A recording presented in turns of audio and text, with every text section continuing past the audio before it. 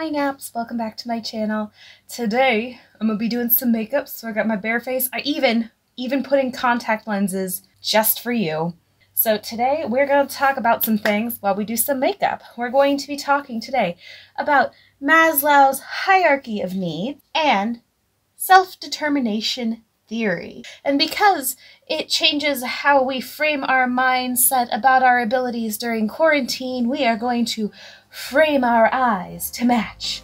So we're gonna do some statement liner. Hopefully it turns out okay. Let's see. All right, here we go.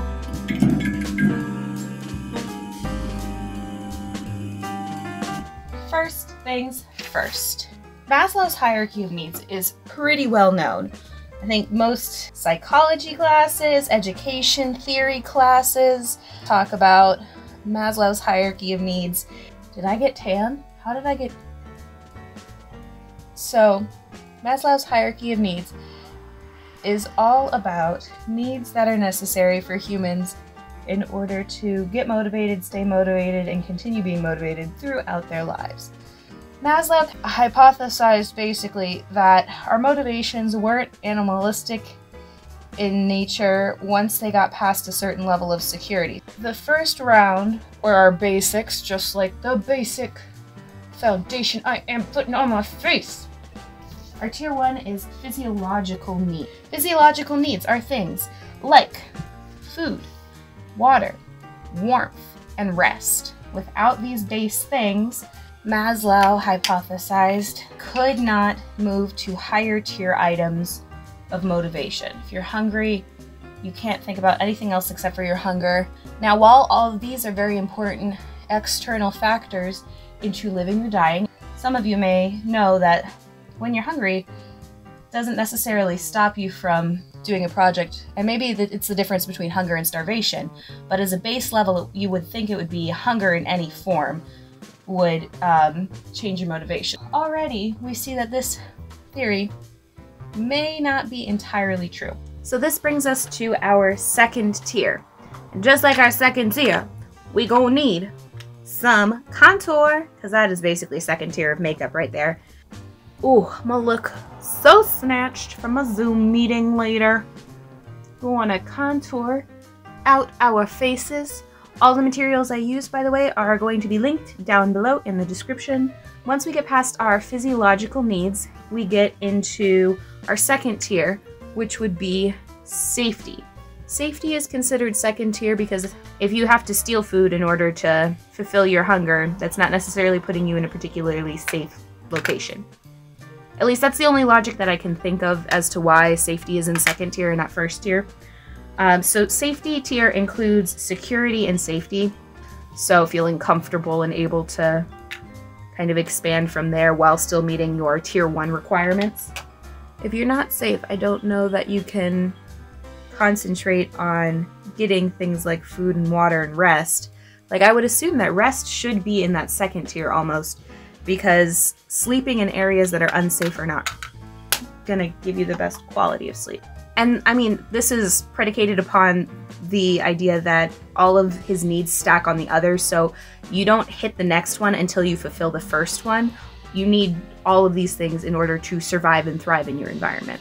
Now that I've got my blush on, now that I've got my contour on, and now that I look really basic, I guess, we get to move on to tier 3. I'm gonna do some highlight because honestly, I think from here on up to the rest of the Maslow tiers, they get much more positive and much more glowy, I guess. They make you feel good.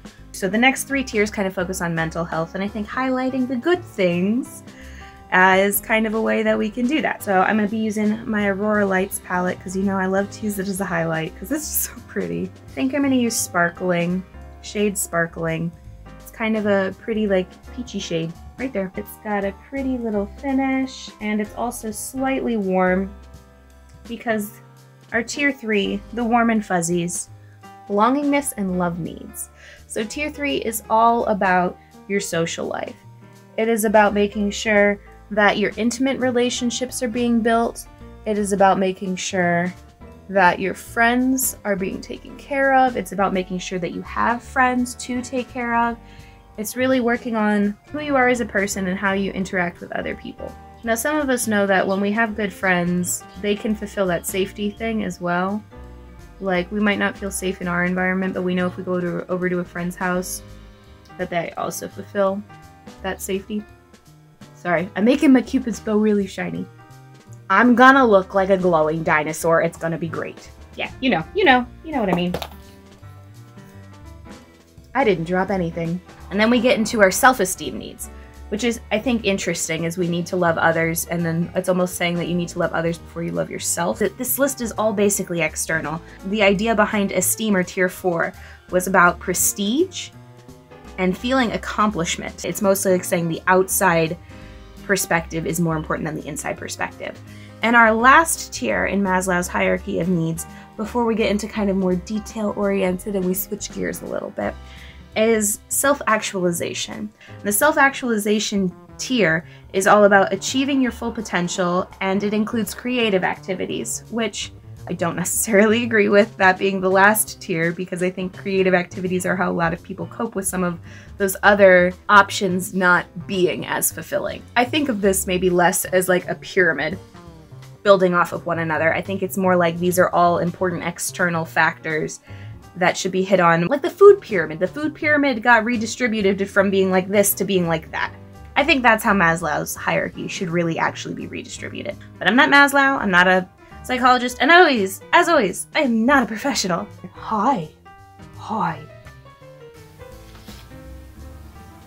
Every time, okay. So now we're getting into our competing idea here, which is the self-determination theory. Self-determination theory is much more internal than Maslow's theory is. I think it's a good thing because I think it complements the theory a little bit more. And although many people, I think, argue that it is completely countering his theory, I think that they actually mesh really well together. The way I see it, Maslow's was so external, it really missed a lot of internal motivation that I think we as humans face on a day-to-day basis. Statement liner time. Ugh, okay, I have been mildly dreading doing statement liner. Okay, I'm gonna be using my Clinique Pretty Easy liquid eyelining pen and crossing my fingers that it works. Actually get in here. Ooh. There we go. So I like to think that this theory is all about growth. Oh, I shouldn't be doing eyeliner, I should be doing shadow. Pretend I didn't start to line that. Okay. So we're doing a statement liner, and I know that I want the liner to be the main focus mostly. So I'll probably do a pretty neutral top part of the eye, and then I'm gonna do some fun color, I think, with the statement liner on the bottom portion. I have hooded eyes, so if I do statement liner up top, I really have to get it very close to my eyebrow in order for it to appear. So I'm using Jeffree Star's Mini Controversy palette today because it's got Diet Root Beer and Cry on My Couch, which are just so neutral, and it's great. I'm going to start with Cry on My Couch and just kind of... Okay, I'm going to take some Diet Root Beer, plop it on there. Both of these are matte colors, so I'm not really getting any extra shine from them. I might go back in later and pop on a little bit of shine once I kind of know what I'm doing with my statement liner a little bit more, so I can emphasize it. Ooh, I might even want to pop some more in that crease since I know I'm going to keep it fairly simple on top. Ooh, I really like... Okay, when I said Cry on My Couch was going on my eye, I meant mostly Diet Root Beer. But that's how it happens sometimes. Makeup goes a little crazy. And it, oh, I forgot to put Cry on My Couch on there. Okay. We're doing our best today. We are going to go into self-determination theory. Our first category for self-determination theory, there's 3, and they are all equally as important, is autonomy. Autonomy is the need to perceive choices. So us as human beings, we need to feel like we have choices. I'm going to start out with a basic wing. What I'm going to do is I'm going to end up making it really big on the bottom, and I'm going to try and cut it a little bit and then leave some room to fill in with color, and then maybe add some fun lines on the outside. So just so you know, that's the goal. So along with autonomy and the need to perceive choices, they need to believe that their life is their decision. So the choices need to not be forced, they need to be actual legitimate choices. It can't be like, do the thing you want to do, but that'll be a ton of punishment for you, or you can do the thing I want you to do. That you as the individual, in order to kind of have that life as your decision, need to be in control of your own actions. Not being controlled by somebody else, not being manipulated by somebody else into doing that. In the workplace, this can be really difficult. Are they twins? No. Are they sisters? Maybe. So anyway, that can be kind of difficult to achieve in the workplace, as an employer has to get certain tasks done. But maybe your lunch break can be a little bit more employee choice, or maybe what work you get done can be employee choice. Give them options for what they want to do that day. And not micromanaging. We all agree micromanaging is a pain in the butt as an employee. I'm gonna add a little point because, I don't know, it looks cute. Don't judge. Actually, I do know why, because it's statement liner and it's supposed to be a little crazy, so there. Ways to build autonomy in your life or for somebody else, because a lot of these are you gifting this to other people. This is stuff that a lot of external factors control, but they're not like you getting something easily from external factors. People have to kind of gift this to you in a way. So in order to build autonomy, you have to frame goals and timelines as essential info to assure a person's success, instead of your timelines basically just being used as a way to check mark people and see if they're actually doing the work that you need them to do. It's directly related to their success. It gives them the best opportunity to succeed, and it's very clear to them that it is for their benefit that they meet these goals. Another way to build autonomy into place is to not use competitive incentives. When I say don't use competitive incentives, your incentives are in direct competition with somebody else. People have a hard time understanding a prize versus understanding a meaningful opportunity out of competition. You may think you're getting your best out of it, but they're looking for the end goal and not necessarily the means of how they get there in order to achieve that goal. And then the third way to kind of boost that is making sure that you don't have a pressure to perform. This can be really difficult to achieve. Pressure is everywhere, is not something that we can always control. We might be able to at least be more open about them ahead of time so that people know about them. We might be able to reduce the type of pressure we put on people. Framing goals as like pertinent to your success will give them positive motivation to get through it without like the negative consequence aspect of it. As I talked about in my previous video linked up there, we want to have a positive outlook on how we do things. So we want to keep things positive reward system rather than punishment, withdrawal, taking away stuff from people. People tend to operate better under those circumstances.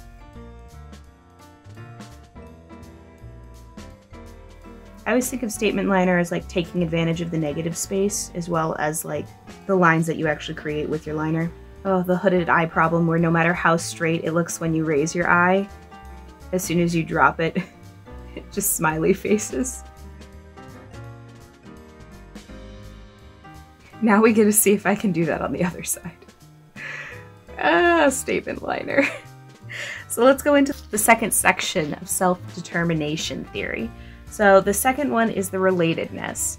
This is social relations. So similar to, what was it, tier 3? No, yeah, similar to tier 3 of Maslow's hierarchy, but a little bit different at the same time. Relatedness, this tier, takes into consideration both the external value and the internal value we get from those relationships with others.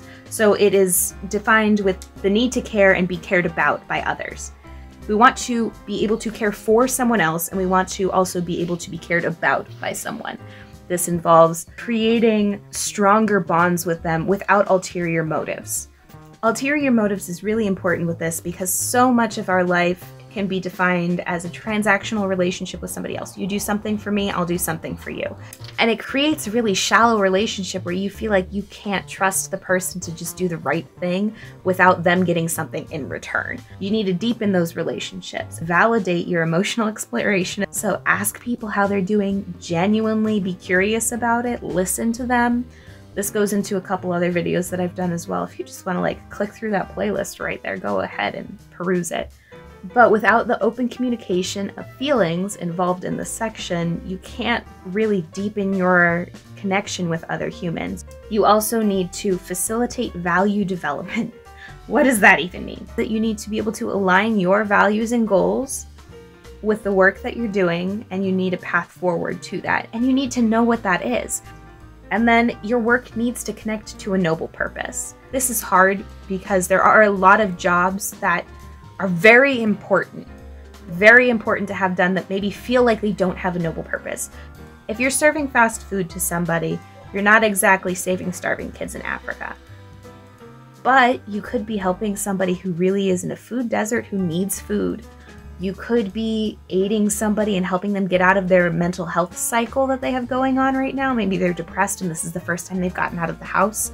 If you can find a way to make sure that the work you're doing can be framed in a positive, socially good way, you'll be one step closer to relating to that person and increasing your social good in your workplace, making you feel better as well. Whenever you're working with statement liner, always keep in mind that you can always go back in with concealer and touch up the spots that maybe aren't quite as even as you want to be. So don't get frustrated with yourself if you're like, oh, this line is like just a little too thick, because you can go in and you can kind of cut it out a little bit. You can take out some makeup remover, though you have to be careful with it because you're going to take away your base as well as your top. It doesn't have to be perfect the first time. So this is what I have for that. It's mostly even. I had to go back and touch this up a little tiny bit since I kind of connected my dot instead of leaving it blank. Happy mistakes, right? Bob Ross would say something like, embrace happy little accidents. So now we're going to go into our last tier of self-determination theory. So the last tier is competence. Competence is the need to feel effective at meeting day-to-day challenges. It's growth over time, and it's leaders who can rekindle the desire to grow and learn in others. Feeling like you're adequate in your job and then being pushed to become more than adequate and feeling like you're meeting those goals to getting better. Having those mile markers that you're able to say, I wasn't able to do that, but now I'm able to do this, is really important. So in order to develop confidence, we need to make learning resources available. That means training people. That means investing time and money to make sure that other people are able to learn and grow. And you want to also set learning goals when you're doing this. So you don't want a fixed result. You don't want to just take a test at the end and be done with it. You want to be able to apply it to learn and grow. So this is really, most of this is just interpersonal relationships with people.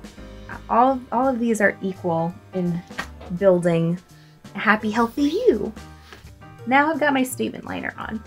And I said I was going to do some fancy eye stuff. So I am, but I'm going to do it off camera, so I will show you the final result in a minute. So let's check it out after I've got some more sparkle and shine on it. Alright guys, here is the finished look.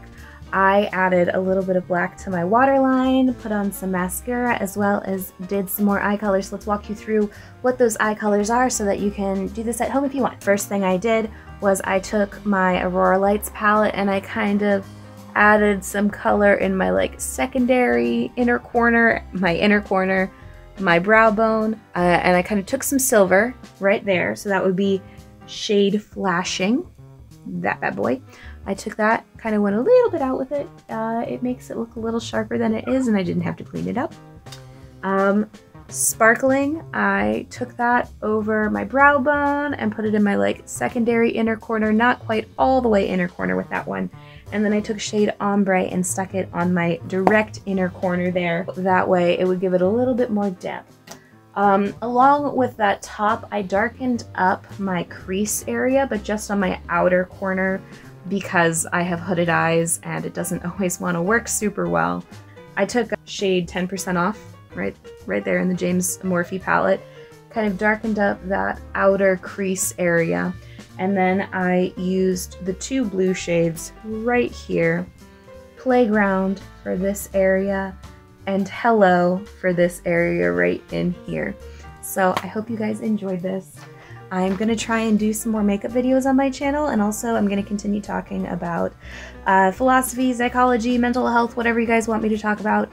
Go ahead and drop it in the comments if there are any ideas that you have for either makeup things that you would like me to do, or subjects you want me to talk about. I think blending both is really important because you get that lovely artistic outlet, but you also get to learn something fun. And at the end of the day, I think it is really important to make sure that all your needs are fulfilled and your motivation is high. Be patient with yourself during this time if your motivation isn't so high. A lot of those needs, whether they're Maslow or self-determination theory needs, your needs right now are a little bit in flux. So give yourself some patience if you're not doing everything that you wanted to do right now, or if your motivation's a little lacking, because a lot of the needs that were stable are all of a sudden not stable, and it's okay to be struggling a bit. So go ahead and like this video if you liked it. Hit the subscribe button right there, yep. And yeah, ding the bell for notifications. I look forward to seeing you soon. I have no lip on. This video's about statement liner anyway, it's fine. I'll put a lip on for my Zoom meeting, but you guys just pretend I'm wearing a mask. Alright guys, I'll see you here next Thursday. Have a good day, naps. Bye.